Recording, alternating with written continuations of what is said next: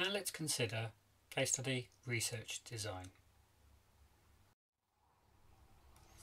When we're designing research, we've got a certain number of components to consider: the research question, the propositions, the unit of analysis, the logic, and the criteria we're going to use for interpreting our findings.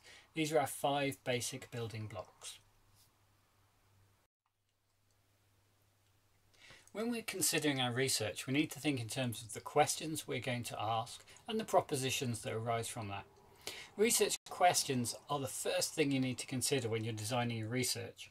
Research questions don't necessarily point you towards what you should study. What you need to do is make sure you're thoroughly embedded in your literature, understand where there's a knowledge gap, and then think, well, what's the question that I need to ask to address that knowledge gap? Propositions, again, likely arise from literature. You may find that in this example, literature that says trust is enhanced with blockchain implementation. Well, how is that the case, and why is that the case, and where is that the case?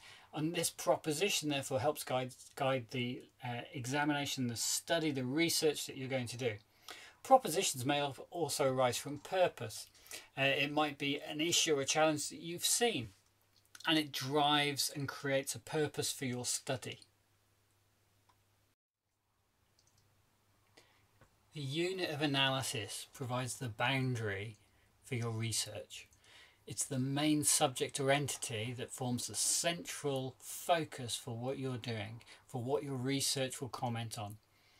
Your unit of analysis should be determined by the research question, hence you've got to set your research question really carefully.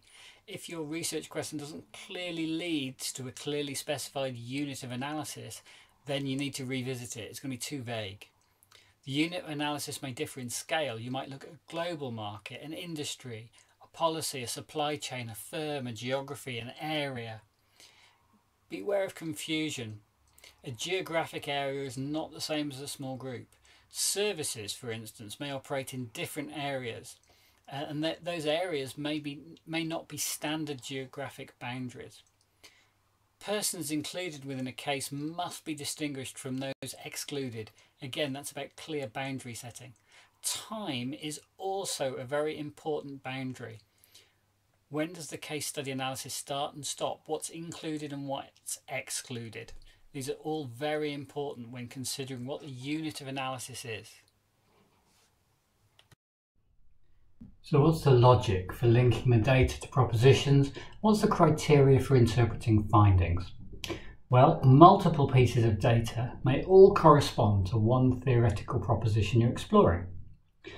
One piece of data may also correspond to multiple propositions, in which case you're going to have to use that data multiple times. You've got to take great care to guard against contradicting yourself, and also tautology.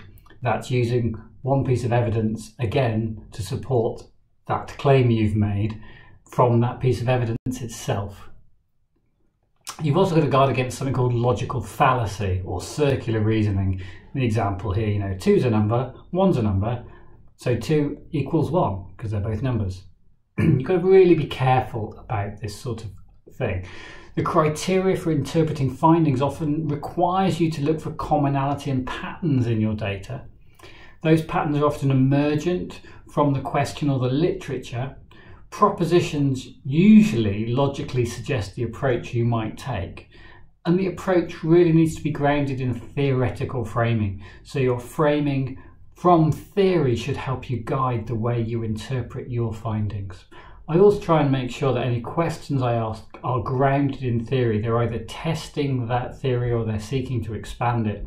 So when I look at the answers, I know what the theory is. I look at the answers and I can say, okay, that either agrees, it disagrees. And if it disagrees, why?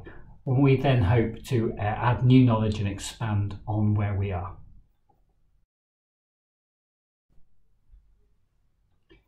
Theoretical development is key. Why do you need to worry about theory? Because your PhD and getting your PhD is contingent on you contributing some new ideas. The PH is philosophy, from the Greek word philosophia, meaning love of wisdom. D, doctorate, Latin verb docere, meaning to teach. So PhD is somebody who teaches wisdom. So the PhD requires you to teach and share original thoughts. You are going to be wise at the end of this. We tend to share via publication, conferences, seminars. That's the way we teach. To demonstrate originality, you need to know what we don't know, what came before, and that's why the literature review is so important. You're effectively a philosopher. You're creating original thought, and there's some great philosophers on the side there.